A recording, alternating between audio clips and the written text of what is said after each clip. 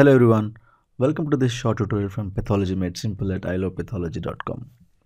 In continuation with the gastrointestinal pathology series for undergraduates, let's learn another interesting topic in GI pathology, that is celiac disease. Now we will look into the definition, the epidemiology, the pathogenesis, the morphology, the clinical features, diagnosis and a bit about treatment including prognosis of celiac disease. Now what is the celiac disease? This is also referred to as celiac sprue. It's also known as gluten-sensitive enteropathy, which is basically a chronic immune-mediated disorder which is triggered by the ingestion of gluten-containing foods such as the wheat, the rye and the barley. And remember, in genetically predisposed individuals, that's very important to note that this disease does not occur in every in all the individuals. Basically it occurs in genetically predisposed individuals. We'll talk about this a bit later. Now let's look into the origin of the name celiac disease. The celiac is from the Latin word called celiacus, which basically an ancient Greek word called koliakos, which means belly, whereas sprue is an adaptation. This is an English word, an adaptation from the Dutch sprau, which was originally used to refer to persistent diarrheal disease in Holland, probably because of celiac disease itself. So that's how it was referred to as celiac sprue. But then now, because we know the etiology very well, it is referred to as gluten-sensitive enteropathy.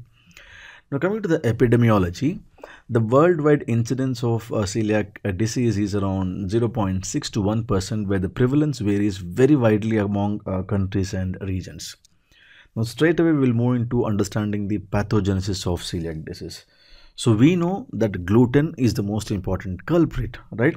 Now what is this gluten? It's basically a major storage protein they are deposited in starchy endosperm cells of the developing grain, and this gluten has viscoelastic properties. That is important. When flour is mixed with water to form dough, this property plays a major role.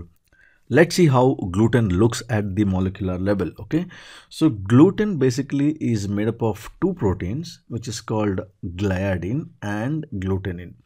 See, this gliadin is alcohol soluble, and this is the one which gives plasticity and elasticity to the gluten, whereas glutenin is water soluble, and that's the one which gives strength and structure to the gluten protein. So for us to understand the celiac disease, we need to remember that gliadin is the one which contains most of the disease producing components. So it is the gliadin component of the gluten which is the culprit in celiac disease pathogenesis. Now we know that celiac disease occurs in a genetically predisposed or a genetically susceptible host, right? But then apart from being genetically susceptible, even the environmental factors also play a major role. Now what are those environmental factors, or what are the probable or proposed risk factors for development of celiac disease? They include infections, including rotaviral and reoviral infection, low birth weight and antibiotic use. These are the proposed risk factors for the development of celiac disease. Now I told you genetically susceptible host. What does that mean? That means the ones who are susceptible are the individuals who carry the genes for HLA-DQ2 and HLA-DQ8. These are basically HLA genes. There are some non-HLA genes also, which basically deals with regulation of T cell differentiation, survival, migration and cytotoxicity by these T cells. They are also implicated, but the most important ones are the individuals who carry these genes, HLA-DQ2 and HLA-DQ8. Now let us see the pathogenesis at the cellular level. Okay, I had mentioned that environmental factors plays a major important role, right? Now let us see those trigger factors. So whenever the cell is stressed due to any of those trigger factors which I told earlier, what happens is that these stressed cell, they express this particular antigen, that is MICA, which basically stands for MHC class 1 chain related protein A.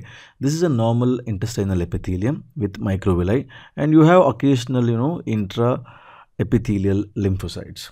Okay, now let's see what happens when the person consumes gluten in the diet. So gluten basically, it is digested in the lumen of the intestines by various enzymes. Okay, really one of the components which is being released after digestion is gliadin, and this gliadin, when they interact with the intestinal epithelial cell, it stimulates the epithelial cell to produce interleukin 15. So this interleukin 15 is has a very important role. What does that do? That basically activates and results in proliferation of intraepithelial lymphocytes. So this particular lymphocyte, intraepithelial lymphocyte, is now activated. Now what does that do? So once it is activated, it expresses a marker which is known as NKG2D, which basically means natural killer group 2D receptor. So this marker is expressed, okay, and this marker is actually a receptor for MICA.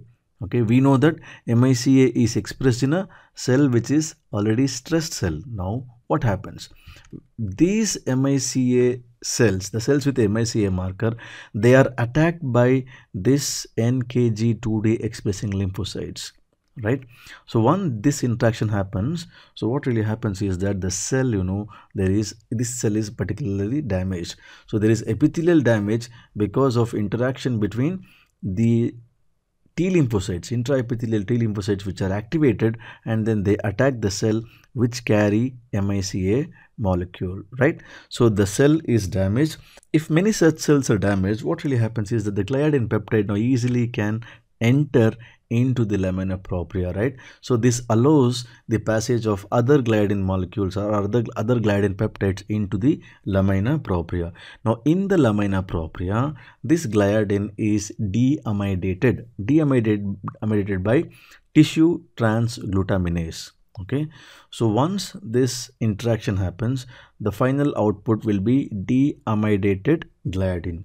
Now this deamidated gliadin interacts with the antigen presenting cells in the lamina propria, and this antigen presenting cell has the receptor for the deamidated gliadin. What is that receptor? They basically HLA DQ2 or DQ8.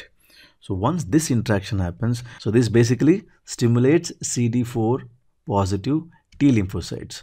So stimulation of CD4 positive T lymphocytes results in the production of interferon gamma, okay, and many other cytokines, which further damages the epithelial cells. So there is damage of epithelial cells by intraepithelial T lymphocytes and also by the CD4 positive T lymphocytes, which are activated by the antigen presenting cells with the help of deamidated gliadin, right? So the interferon gamma damages the epithelial cells, and the T cell also stimulates the other B cells to produce antibodies. So the antibodies which are produced are basically anti-gliadin antibodies, anti-endomysium antibodies, and anti-tissue transglutaminase antibodies. So these are the antibodies produced by these activated B cells. Now you understood the concept of why there is epithelial damage and why there is increased number of intraepithelial T lymphocytes. So that's how the epithelial cells are damaged in the intestine, and that's the major mechanism of celiac disease pathogenesis. Now we should know that interleukin 15 is a key mediator in the pathophysiology of celiac disease, right? That's because interleukin 15, as we saw, it triggers activation and proliferation of intraepithelial lymphocytes, right? And that is the one which causes direct cell-mediated cytotoxic effects on the small intestinal epithelium. Other than that, this interleukin 15 also renders T cells resistant to inhibition by regulatory T cells, which basically means there is loss of tolerance. Now we know the major antibodies produced by this interaction is autoantibodies to tissue transglutaminase 2 and autoantibodies to deamidated gliadin peptides, right? These are the two major autoantibodies, and there are some variants of tissue transglutaminase antibodies which can bind to transglutaminase isotypes outside of the intestine, and that's why these patients also manifest skin manifestations like dermatitis epiphyseal and fertility and other neurological Now let's look into the clinical features of celiac disease. Celiac disease average age of diagnosis is around fifth decade of life, and they present with diverse clinical manifestations, and that's a challenge by itself to make a diagnosis of celiac disease. You need to have a high index of suspicion to diagnose celiac disease. So the common symptoms of celiac disease are predominantly, the most common ones are gastrointestinal symptoms, followed by nutritional deficiency in many patients, and in around 10% of patients they do present with skin manifestations. Now let us see what are these gastrointestinal symptoms. They include diarrhea or constipation. The constipation is more commonly seen in children. There can be abdominal pain or discomfort. There can be gas production or bloating or distension of abdomen. It can be present with they can present with delayed gastric emptying time, heartburn, steatorrhea, and weight loss in severe cases. In children, there is failure to thrive and growth retardation. So that's about predominant gastrointestinal symptoms. When I talk about nutritional deficiency, because of malabsorption, there can be iron deficiency with anemia. There can be deficiencies of vitamin D, vitamin B12, folic acid, and even zinc. And if steatorrhea is predominant, they can manifest with vitamin A, E, or K deficiency. And as I told you, the skin manifestations can be itchy, blistering skin lesions or dermatitis herpetiformis. And let's see if there are any differences between manifestations in adults and children. In case of adults, celiac disease is detected twice as frequently in women. That's because, menstrual bleeding accentuates the effect of impaired iron absorption, whereas in children it affects both males and females equally. And classically, the symptoms begin after the introduction of gluten to diet. That's usually around 6 to 24 months, right? What are the manifestations? They present with irritability, abdominal distension, anorexia, chronic diarrhea, failure to thrive, weight loss, or even muscle wasting. So that's a very classical presentation in children. Now let's look into the morphology of celiac disease. Now what is the intestinal epithelial feature in celiac disease? There can be increased number of intraepithelial lymphocytes. We know the reasons, right? So there will be disruption of normal villus architecture. Why is that so? That's because of damage of the epithelial cells by the mechanisms we studied, right? Now there can be crypt hyperplasia and villus shortening. Crypt means the bottom ones, to compensate the villus loss, there can be crypt hyperplasia. Now, these findings are characteristic features, but they are not specific. They can be found in other diseases also. So this is a normal villi. Look at this. The villi are longer. These are the crypts, right? So this is a normal villi. You have occasional, intraepithelial lymphocytes, and this villi are lined by columnar epithelium interspersed with goblet cells. In contrast, look at the intestinal mucosal epithelium in celiac disease. There is shortening of the villi. There is increased number of intraepithelial lymphocytes, right? So shortening of villi and increased number of intraepithelial villi is very characteristic of celiac disease. Now, how do you diagnose celiac disease?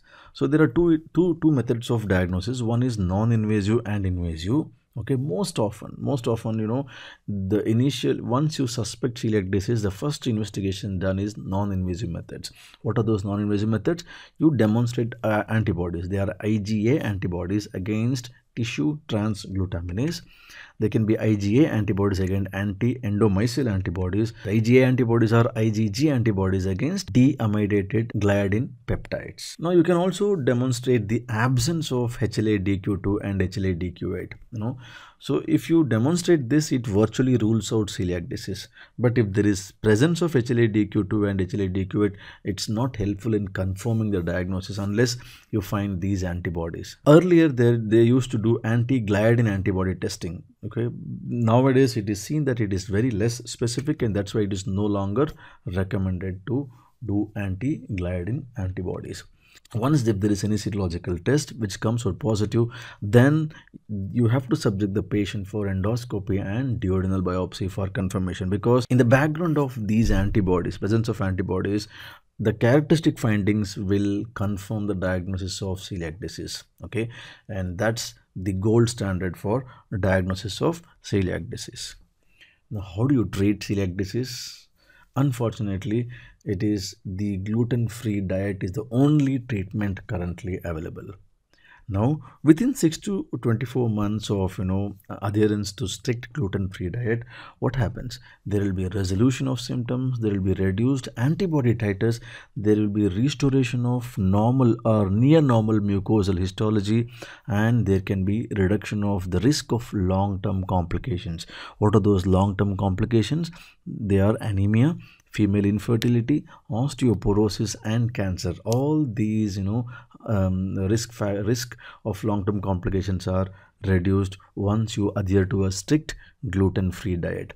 Now, if the symptoms persist even after adherence to strict gluten-free diet, then you consider this could be a refractory sprue. That means they are not responding to gluten-free diet, or you can even think the possibility of cancer in a patient of celiac disease. That's what we're looking at. The sequelae of celiac disease is that there is increased risk of malignancy, and the most common type of malignancy is enteropathy associated T-cell lymphoma, and this malignancy is basically an aggressive lymphoma of intraepithelial T lymphocytes. We know that interleukin 15 results in stimulation of these intraepithelial T lymphocytes, right?